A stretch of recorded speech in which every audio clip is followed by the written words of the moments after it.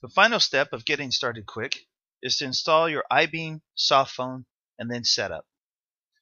We will send you an email with a link to the eyeBeam SoftPhone so you can download that file, install the application. Then once it's installed, it's easy to set up.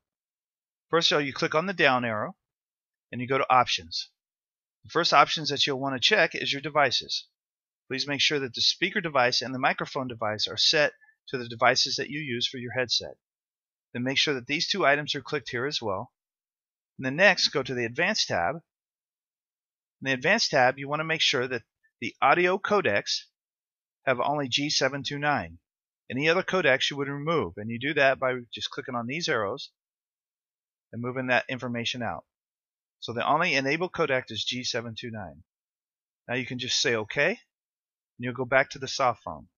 The next step is to set the SIP account settings. I already have some loaded, but I will just open up the properties associated to it. As you'll see here, the display name can be any name that you want to enter. The username is associated under the Admin tab of the system under each user and under the connection type. It will show the username, but you would enter that exactly as it is on the screen here. Next is the password, which is also associated to that same information under the Admin tab within the BetterWorks software. Duplicate that information under authorization username, and the domain would be s1.betterworks.net. The rest of the information should be left as is. Just choose OK, choose Close, and then you should get this information after it registers with the system. Then you know that you are registered properly and that you're set up.